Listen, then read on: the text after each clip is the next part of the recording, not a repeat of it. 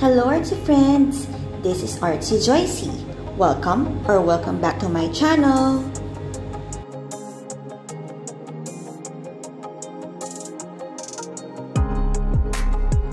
In today's video, let me share how to add glyphs to text in Cricut Design Space using an iPod.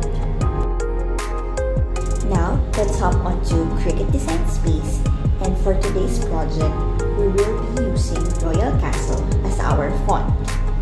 This font is available in Creative Fabrica, and I place its link on the description box below. I am creating a burlap bag with my name on it, and I'll only type OYCE since I will be adding glyphs to letters J, Y, and E only.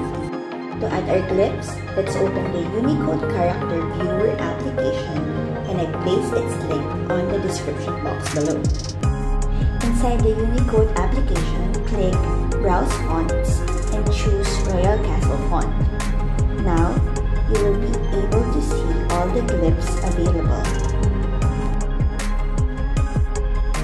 Once you've selected your preferred flourish, press the Share button and then press the Share glyph and press Copy. Thereafter, exit the application and return to Cricut Design Space, and then highlight your text and then paste it. To add our next glyph, let's browse the Character Viewer, and once we've selected, let's press the Share button and then press Share glyph, press Copy.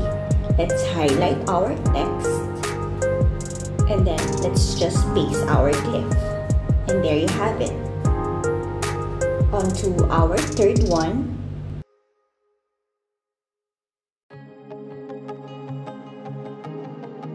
To add our third and last glyph, let's browse the Character Viewer, and then once we've selected our glyph, let's press the Share button and then press Share glyph, press Copy, and then we'll go to Cricut Design Space, highlight our text, and then press Paste.